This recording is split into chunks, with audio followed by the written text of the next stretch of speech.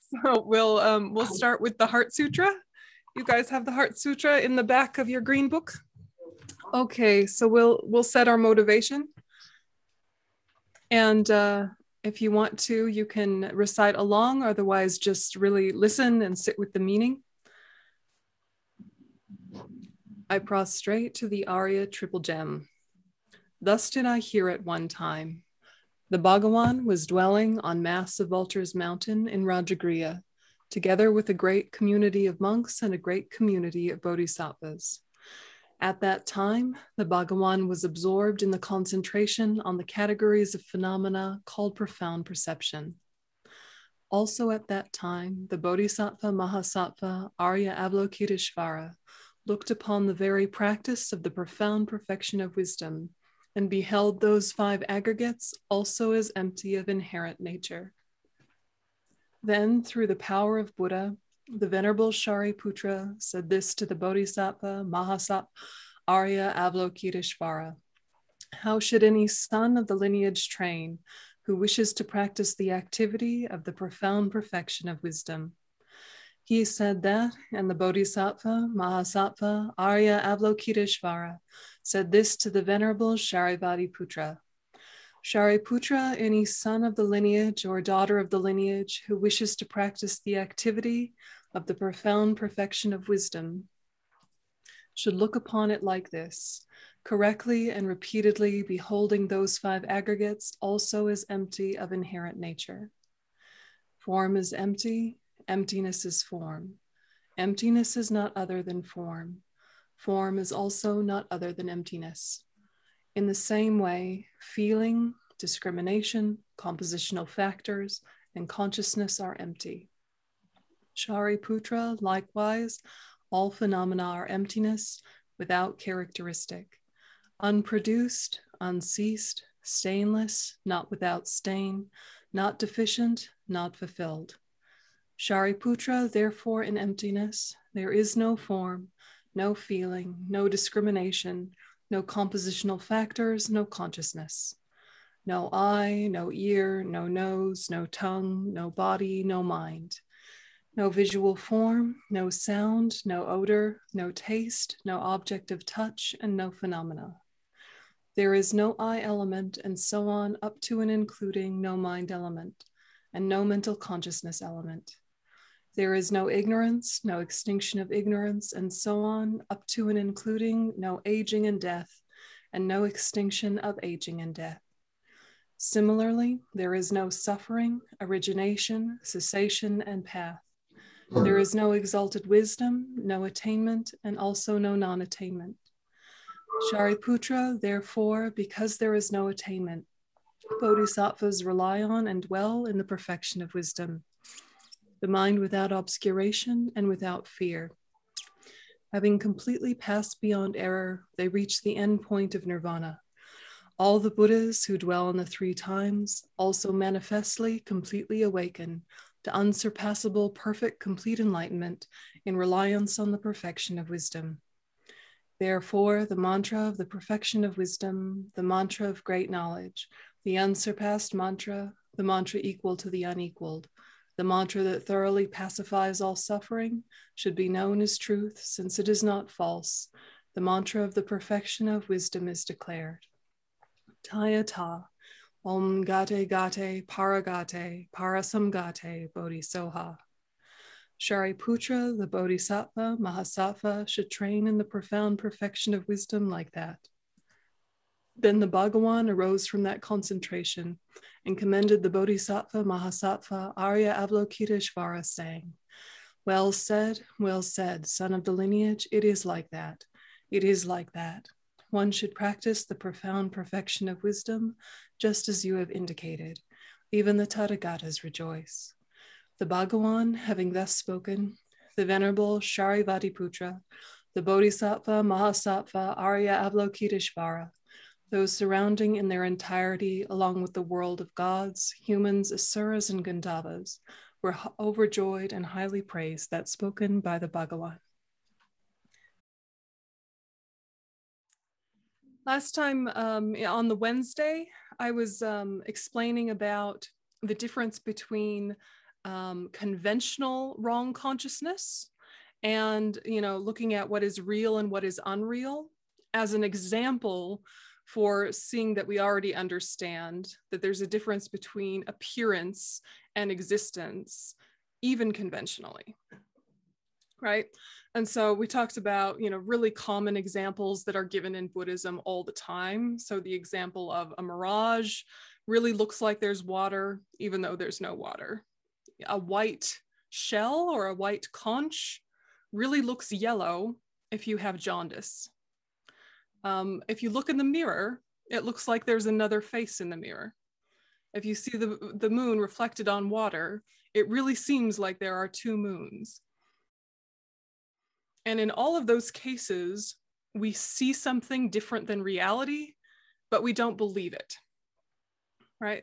So it's an easy example, but it's to help us understand that in terms of grasping at inherent existence, it's a similar issue where things appear in one way and they exist in the exact opposite.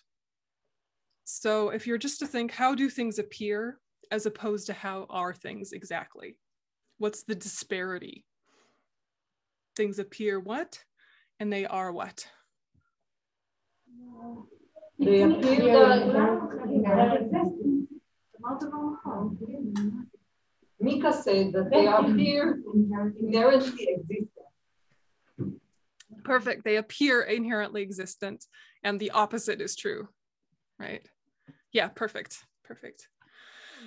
So the way that things appear is completely opposite to the way things are, and we use those examples of real and unreal conventionally as an example for that. And, you know, we have to look at this at many different levels, but the first thing we look at is kind of the power of opinion. If you look at how very powerful appearances become in dependence on how strong your opinion is.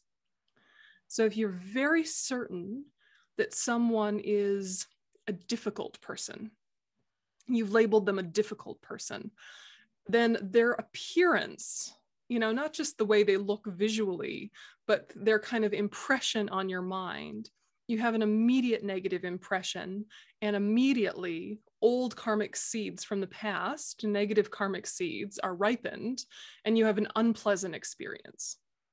So you might feel, you know, tight and kind of agitated, or you might feel like you need to get away from them, or you might feel like you need to explain something to them forcefully, but there's kind of a tightness in the body and an agitation in the mind, purely through the strength of your opinion. But because the appearance is so much that they are a difficult person, we don't take a minute to kind of unpack that. We adhere to it. We believe in it 100%, just like, you know, a small child or an animal would see a face in the mirror and think that there's a whole other creature there, or that themselves have split in two, or, you know, they'd have some sort of misunderstanding because things look one way, they believe it. So for us, every day, all day, things look a certain way, and we believe it 100% without even a tiny bit of space to consider, this is my projection. So the surface projection is just like in the realm of opinions. And fortunately, we have some experience of opinions changing. And when our opinions change, the appearance changes. Have you ever had this happen with like a stranger, for example, who at first you don't think of anything in particular about maybe their face, and then you grow to really love them and really appreciate them, and then their same exact face seems beautiful to you. You know, nothing has changed about their face. They haven't gained or lost weight. They haven't, like, nothing has changed. It's their same face, but now it's a beautiful face because you love them. And if that love was mixed with attachment, and the attachment starts to build and the love starts to go, that's still an attractive face to you, an appealing face to you. But as soon as attachment doesn't get what it wants, then the face is less appealing. Now just the sight of them makes you a little uncomfortable. maybe full of neediness or sadness or melancholy, longing, all sorts of different things come up, and it's still just the same face. So in the beginning, it was a face you were just like indifferent to. It's just a person. Then it became beautiful. Then it became ugly, or, something that you had a lot of complex emotions about. So that's still very surface, right? That's still in the realms of kind of even basic psychology, not even psychoanalysis, right? This is just ordinary everyday projection. And hear that the Buddhist teachings are going deeper than that, but use that as your starting point because it's already comfortable, right?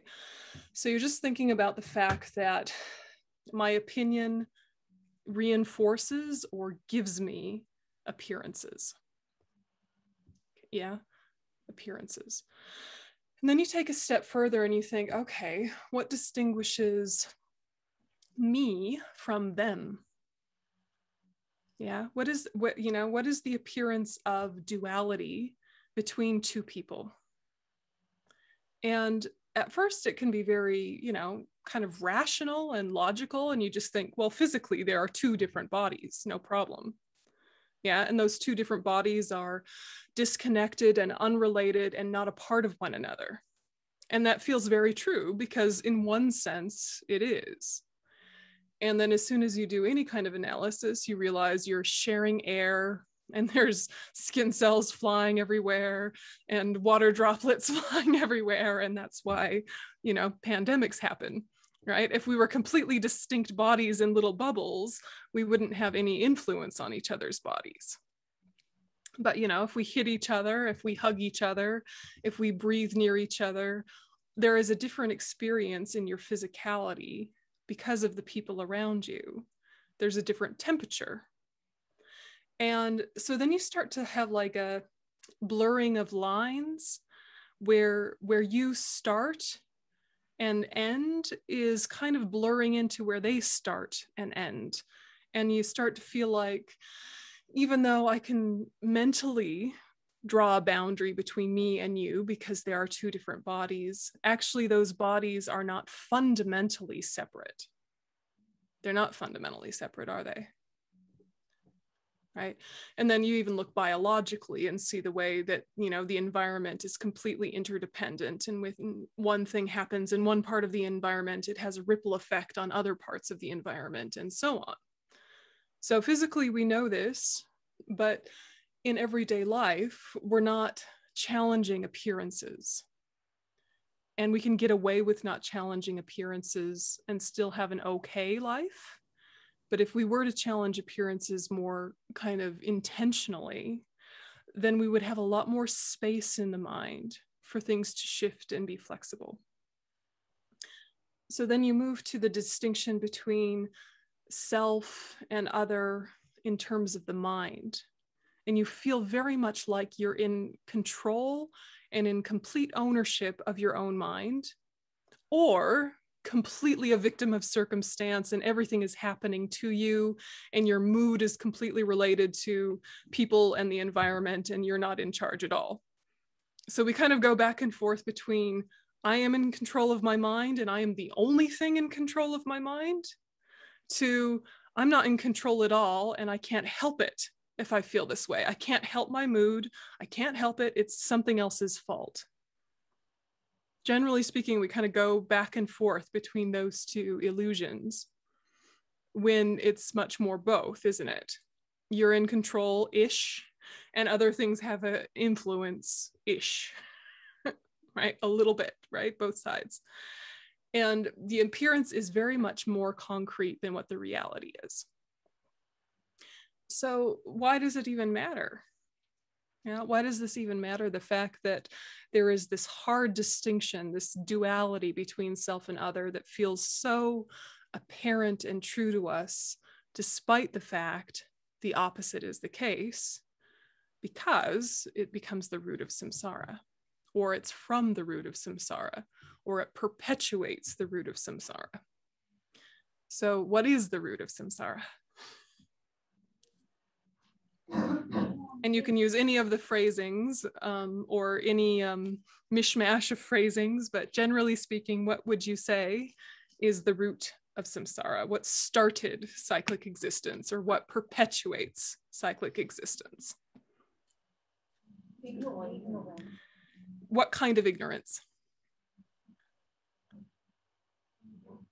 True, ignorance, true. What kind? The emptiness and of the interconnection.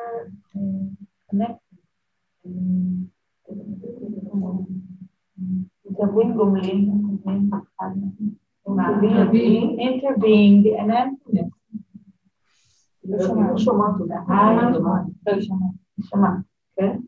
It's going in the right direction, but not quite. What are we ignorant of? What specifically are we ignorant of that's the biggest problem? The self, yeah, the self. And what does ignorance think is true about the self? Maybe believing the labeling. It's going that way, yeah, more? Inherent existence? Yeah, exactly, exactly. So ignorance thinks the self is inherently existent, right? So this is where we get a subtle distinction. There's the appearance of inherent existence, and then there's the belief in inherent existence. And this is a very important distinction because the appearance is actually not as problematic as the belief. Because again, we could see our face in the mirror. It really looks that way, but we don't believe it. We have the ability to see something different than reality and understand the distinction and understand the difference. But the problem is that with the self is that we're certain of the appearance being the reality. So you say ignorance believes that the self is inherently existent. What is an inherently existent self? What's the mistake? You know, so you go to this other level of what is the problem precisely and experientially? What would it mean if the self were inherently existent? We know that it's not. We know that it's empty of inherent existence. But if it were inherently existent, what would be true about it? What does inherence mean anyway? What's the illusion?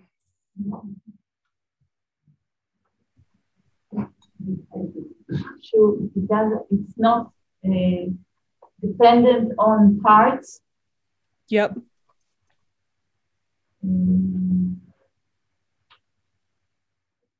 Yeah, not dependent on parts.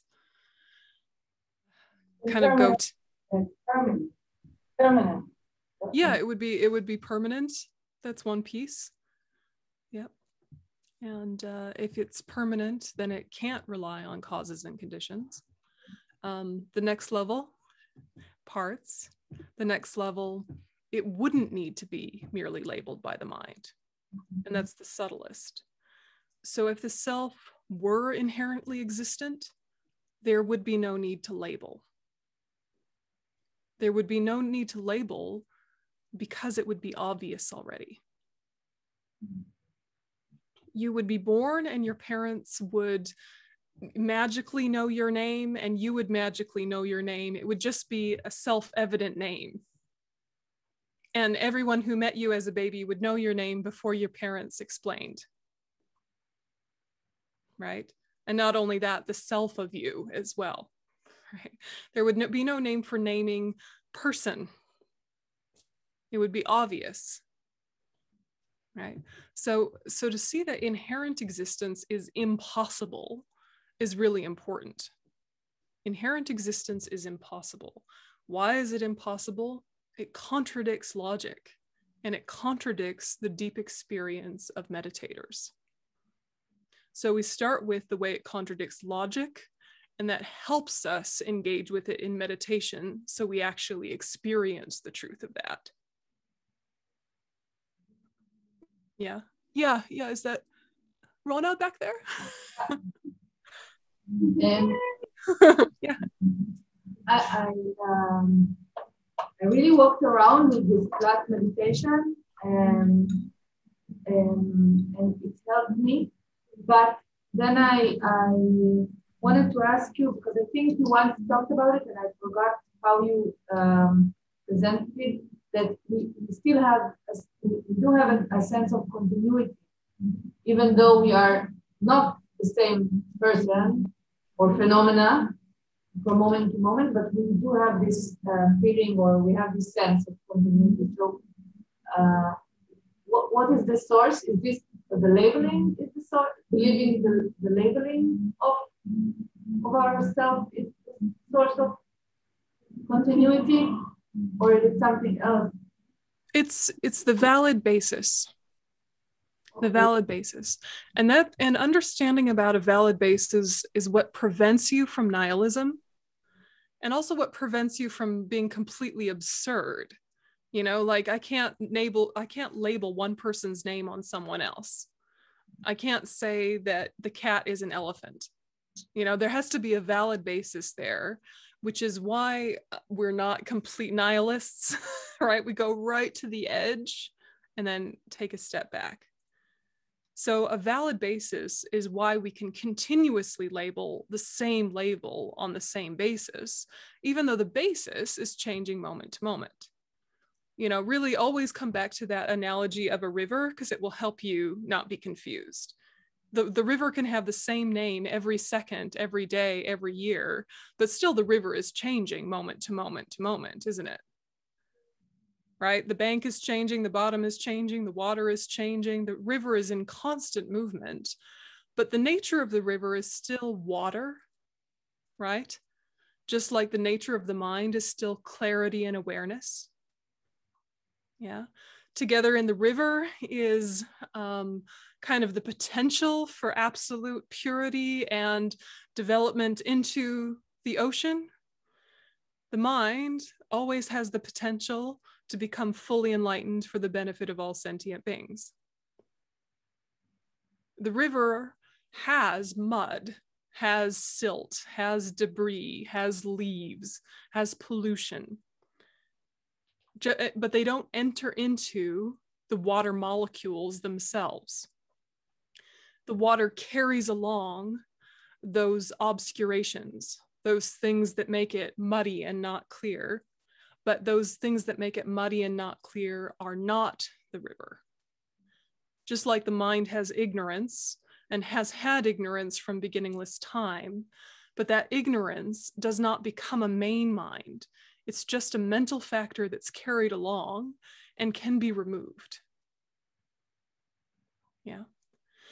So the river analogy is very useful in understanding the mind, or understanding even the person. But, you know, keep remembering that a valid basis is essential for labeling. What makes a valid basis, we'll talk about maybe in a few weeks, but basically, you know, and we've mentioned it before, a valid basis has to be in alignment with worldly convention. In alignment with worldly convention, which is not to say in alignment with worldly opinion, you know? So worldly convention would say this is a cup because it holds liquid. Worldly opinion would say it's a good cup or a bad cup, right? So a valid basis isn't if it's good or bad, it's that it is a cup because it fulfills the function of a cup. But it's still not a cup from its own side, right? In and of itself. And it didn't make itself. And I didn't know it was a cup when I was a baby, right? It wasn't a self-existent cup. I could have worn it as a hat, right? Right, when you're a baby. But if it was inherently existent, then there would be no need to name it. Yeah, Talia? The potential, is it inherently existent, or it's also in nature, but it's all changing? Yeah, exactly. It's there is nothing that is inherently existent, but there are some things that are permanent. So permanent and inherent existence are not synonyms, but in the beginning they sound as if they are. And the first level of realizing the way things don't exist the way they appear is unpacking our grasping at permanence. So Buddha nature is empty of inherent existence, but 3 parts of the Buddha body are completely impermanent, change moment to moment. And then that last piece, the naturally abiding lineage, is permanent. Why is it permanent? Because it doesn't change moment to moment. What is it? It's the emptiness of the mind. So emptiness itself is a permanent phenomena. Yeah, emptiness doesn't change moment to moment, but the basis that we label emptiness onto does. Does it make sense? No. Excellent. Yes, some no. Some yes, some no. Or maybe it half makes sense. Maybe half makes sense. Okay. So to say, I guess to say that things are empty means that they are continually lacking a characteristic. And they always lack that characteristic the whole time they're alive, right? So you have your book and you know that scientifically it's disintegrating moment to moment. So even though it looks like it's the same as yesterday, you know that gradually the paper is going and gradually the cover is going. And in 300 years, if I left it out in the open in humidity, it would be dust. And it wouldn't suddenly become dust. It gradually becomes dust. But the whole time it's alive or the whole time it's a book, it is empty. And the fact of its emptiness doesn't change. But the basis that we label emptiness onto does. Does that help? Yeah. Yeah, it's an interesting point because, you know, grasping at permanence is also part of the problem. You know, even though it's coarse, it's still part of the problem. And it's why we don't believe we're going to die. Yeah, we know that we're going to die, but we don't believe that we're going to die. If we believed that we were going to die, we would live differently. Yeah, and if we believed the hard facts of the truth of death, then we would realize death could come at any time when we're young or when we're old, when we're healthy, when we're sick, anytime. But because we have grasping at permanence, we don't really believe we're going to die. So that's problematic, right? That leads to all sorts of ways in which we waste time. But that's just surface, isn't it? Then you go down to parts, which really is the discussion of identity. And that's why it's really interesting to look at identity from the conventional perspective that you all look at in psychology, conditioning, history, you know, all kind of societal influences. All of that stuff is related to parts and context. But even more subtle is, what are the parts that we label the parts that we label the parts that we label the parts? And you realize there is no fundamental building block of self. No fundamental building block, no core essence, no soul, no Atman. But there is self continuously labeled onto the mind. It's just that that mind doesn't have a core, right? It's like a banana tree, right? You just keep peeling and peeling and peeling. There's no core there, but still there's a banana tree. Yeah. So momentary parts of consciousness are what we're labeling self onto, as well as labeling onto the body. But the body very obviously depends upon parts, very obviously depends upon context. That's pretty easy, right? That you can't, yeah. But the mind is more subtle. So you really sit with, all right, what is the mind? What is the mind, or what is the self that feels like it's mind? And if you watch your own mind for a second, at first, usually it's whatever is the dominant mental experience feels like self. So it doesn't even matter which part of your mental experience it is, just kind of find what feels dominant. Is it how you're feeling? Is it how you're describing? Is it what you're moving towards or away from? Or is it what you're focused on? And you kind of cycle through like the levels of dependency meditation at the end. We looked at the 5 omnipresent mental factors. Because those 5 are always there, they kind of take turns saying that they're the self or saying that they're in charge. So you just pick one. The fact that you feel neutral, maybe you feel neutral right now, or somewhat pleasant or somewhat unpleasant. So you just pick one. All right, feeling. Does feeling stand alone? Is it inherent? Is it unrelated to what came before it? Is it unrelated to perception? Is it unrelated to what you came into contact with? No. So it's not inherently existent, but it still exists, right? So then you think, okay, I am my intentions. I'm my intentions, whether they're verbally expressed or non-verbally expressed, whether they're conscious or subconscious, intentions feel like the self, the decision to move towards or away from this or that idea or this or that stimuli. That movement of mind feels like the driver, feels like the boss, feels like the self. And then you step away from it and you ask, what is intention based on? Is it self-creating, self-perpetuating? No. Right, many influences, etc. Right? So you can do that with any of the mental factors.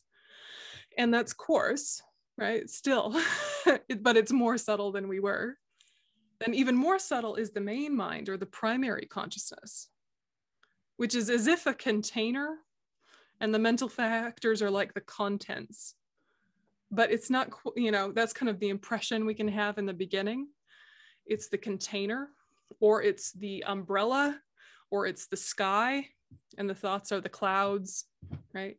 So you kind of turn back and look at the projector, that which is bare awareness that just reflects. So if you look at the part of the mind that usually we don't have much experience of unless we're very quiet.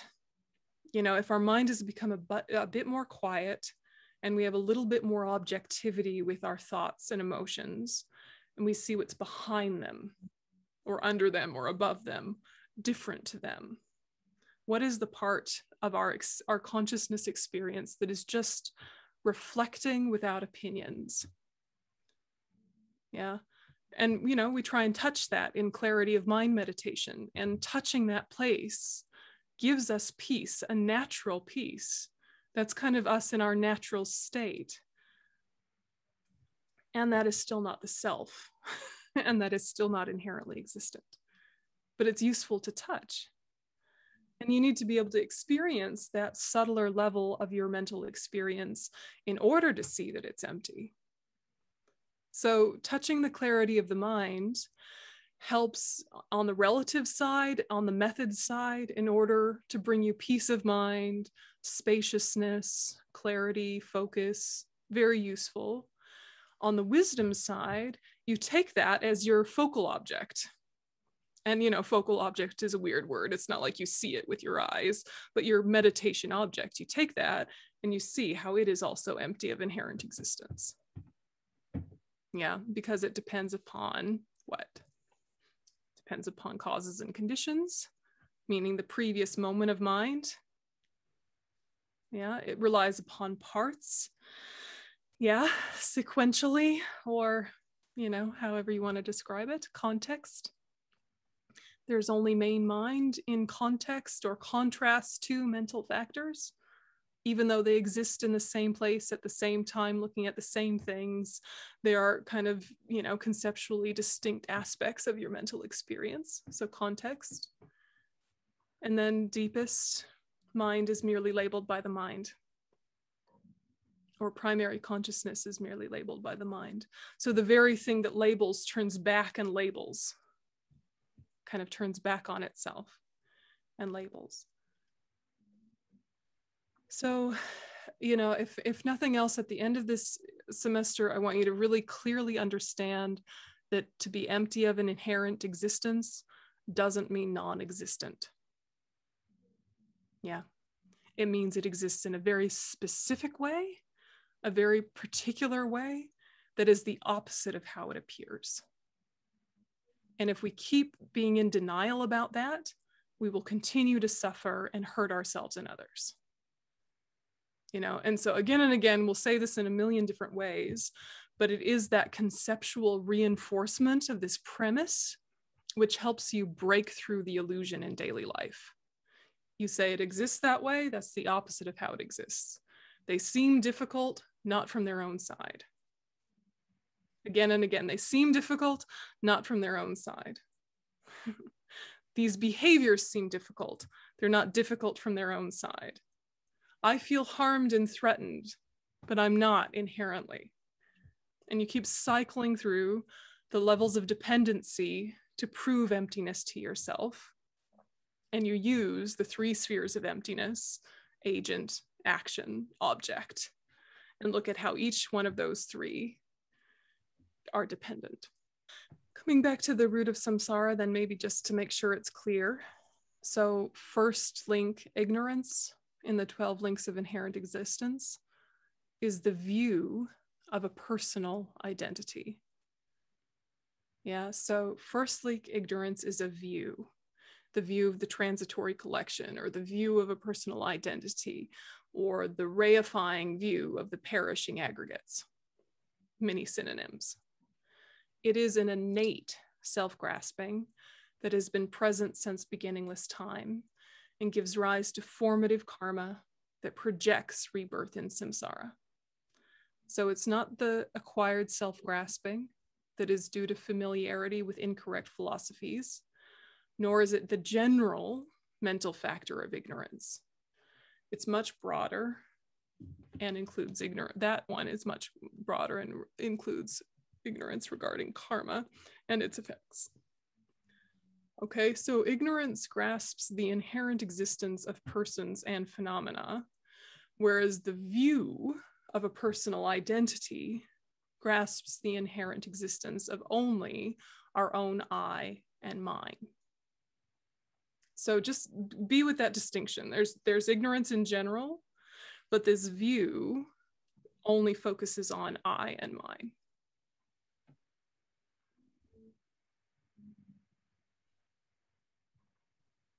So as Rinpoche says, the root of samsara is the thought that believes this truly existent I that appears to me is true.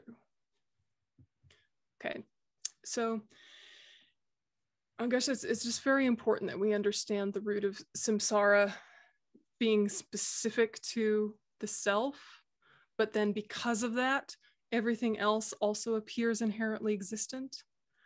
But before we had grasping at the self, even though beginningless time, beginningless ignorance, there was also grasping at phenomena as inherently existent. But the problem is the view on the self from the prasangika view. So the other schools will posit different levels and versions of this, but we boil down to the problematic thing is the way we see the self. Yeah. Does that ring true for you in terms of experience, or do you feel like the main problem in people's lives is how they view things and other people? Or would you agree that the main issue, the core or the root of the problem in people's lives is a misunderstanding of themselves in relation to others?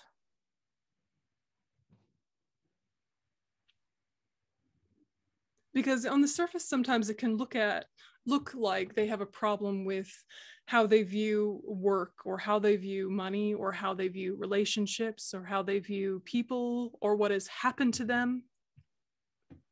Right? That would be a normal way of framing the suffering that people experience. That would be a normal way of framing your own suffering. But can you kind of pull it back into, if they didn't misunderstand their identity, there would be less confusion, there would be less problematic behavior. It's an interesting framework because we usually talk about conditions when we talk about people's suffering and our own suffering. We talk about conditions. And sometimes we talk about ignorance in terms of a misunderstanding of how other people are, right? Or a misunderstanding about how the world is, or what priorities should be. But the main problem is the way we view our own specific self. It's viewing the I in our own mental continuum and holding that to exist inherently that starts off the whole pattern. but I'm thinking about conditions that change the way we view ourselves. As we work, the way we work, we're conditioned that we try to change the way a person views himself or the deeper feels about himself, self-experience. Yeah. Yeah, I mean, is there a way in which you feel like your work also goes into the method side of the path and the wisdom side of the path in the way that Buddhism does? Like in the method side of the path, we're not looking at the inherently existent self appearing to us as the main problem. We're looking more at the afflictions and the suffering and how to manage those. And the root cause is something we know about, but we're not working on particularly with specific energy. You know, if you're angry, you're working on patience, you're working on love. You're working at understanding the impermanence of things. You're not looking at why. You're looking at why in a surface way. I have a misunderstanding that's fueling my ignorance, or that's fueling my anger, excuse me. A lack of love, a lack of patience. Let me develop those skills, and then I will protect my mind from anger. One side. The wisdom side is the whole reason I'm angry is because I think I am inherently being harmed, and they are inherently a harmer, and their actions are inherently harmful. You know, so we have that kind of twofold approach in Buddhism, the method side and the wisdom side, and eventually they come together. But in the beginning, they're two projects. Do you feel like kind of experientially with your patients that you kind of will go back and forth between let's work on surface issues, let's work on root causes, or do you feel like you stay more on one side or the other?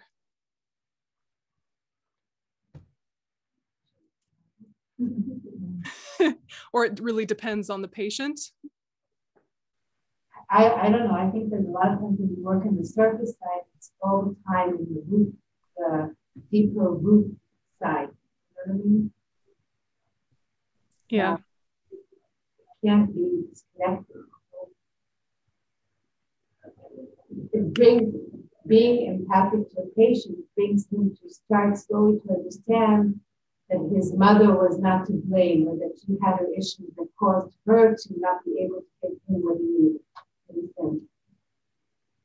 Yeah, and kind of organically, if someone is really engaged with the process, they would come to the root being a misunderstanding of the way they exist in relation to others and the world. And if they were to kind of develop some flexibility there, their quality of life would improve and their compassion would increase. And that happens kind of organically, as opposed to something that you try to orchestrate or manipulate or guide to happen. You kind of more allow it to happen within the space of empathy. Yes. Yes. On a good day. Yeah. Yeah. Do you think it helps to have a background framework that's kind of an agenda, but not making it an agenda? It's like a really background agenda worldview that you're holding, but in no way saying or forcing or orchestrating. But do you think that maybe holding it gives more potential to the moment for that to come about? Or it doesn't matter? That does. Yeah. We have to work on grasping our eyes. Exactly. Yeah. Exactly. We're there for the patient. It's easier to be in that state of mind, in that place. But all the time, to be more and more empathic and more to the pain with the patient. Yeah. Yeah. And I'm sure that like whenever you're feeling resistance to being with a certain patient or resistance to being with a certain aspect of what they're expressing or not expressing, whenever you're feeling kind of a pulling away, or when you're feeling a kind of leaning towards with too much kind of, I don't know, aggressiveness or something, then to kind of take a minute and ask yourself, where is the grasping at inherent existence? You know, that can be, I think, maybe quite useful. Yeah, and then you open the space back up to kind of allow for the process to unfold. But as soon as you solidify and become concrete about your experience being true, then you kind of block certain possibilities. But if you were to deny what you're experiencing, that would be a problem too. You know, if you were to say, I'm not feeling this way, I'm not having this reaction, or I shouldn't, or I can't, that becomes its own issue too, obviously. And that's what we would call in Buddhism spiritual bypassing, you know, knowing where you want to be, so jumping over where you are. Yeah, and that becomes, you know, a huge obstacle for progress on the spiritual path. But I'm guessing it's also a huge obstacle in psychoanalysis. If you know how you want to respond to a patient, but you're not responding that way, but you're sort of forcing yourself to believe that you're responding the correct way without acknowledging where you are actually at, issues. That's what you have. That's why you have analysis. Yeah. Yeah, absolutely. So, you know, yeah, sorry, go ahead. Just a second. Vicarious introspection. Yeah. I guess tries to do the method and the wisdom, not in teaching him use this antidote for anger, but doing it by ourselves, with our patience. When we see anger, right? We won't teach him to use this antidote. And from the wisdom side, I guess I won't tell him what he sees is wrong, but I'll start and open, like look inside, like as you said, at the viewer. I'll try to be the viewer within him. All kinds of points of view, and start to feel for him other sides of point of view. So for that, I have to be experienced on myself, right? And I guess you can do it by teaching, studying it by yourself and meditating on this, which is very, very similar to what I did years on the Theravada way. Very, very similar. But if you don't experience by yourself, or experience by vicarious introspection with analysis, my therapist, right? And that helped me. Yeah. Yeah, and you know, if you were to just realize emptiness, compassion would come very naturally, but not necessarily taking responsibility or great compassion or bodhicitta. So if you realized emptiness, it wouldn't make sense to hurt anyone. It would make sense to try and alleviate suffering and when it was right in your face, but you wouldn't necessarily have the drive, may I fully develop all of the possible qualities of a mind so I can be of greatest benefit to all sentient beings. And the reason to expand my mind completely is for their sake. Because if it's only for my sake, I could just realize emptiness and suffer almost not at all, progress to nirvana and stop there.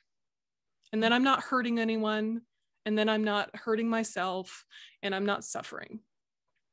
So it's like we need this real battery charge of bodhicitta to make emptiness and method both processes that we're working on simultaneously or alternating, but as our two main projects. Because with just emptiness, we end our own suffering and end our own harmfulness, but we're not expanding to how can I be of greatest benefit to all. So you just keep coming back, method, wisdom,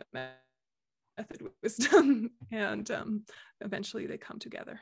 So anyway, the main thing to think about today was just what is ignorance exactly, and what particular ignorance is the problem in our life and in the lives of others. And what is the relationship between appearance and reality, and to start kind of unpacking that. So, so have a sit with it, and we'll dedicate. May all beings everywhere, plagued by sufferings of body and mind, find an ocean of happiness and joy by virtue of my merits. May no living creature suffer, commit evil, or ever fall ill. May no one be afraid or belittled with a mind weighed down by depression. May the blind see forms and the deaf hear sounds. May those whose bodies are worn with toil be restored on finding repose. May the naked find clothing and the hungry find food. May the thirsty find water and delicious drinks. May the poor find wealth, those weak with sorrow find joy. May the forlorn find hope, constant happiness and prosperity. May there be timely rains and bountiful harvests. May all medicines be effective and wholesome prayers bear fruit. May all who are sick and ill quickly be freed from their ailments. Whatever diseases there are in the world, may they never occur again. May the frightened cease to be afraid, and those bound be freed. May the powerless find power, and may people think of benefiting each other. For as long as space remains, for as long as sentient beings remain, until then may I too remain, to dispel the misery of the world.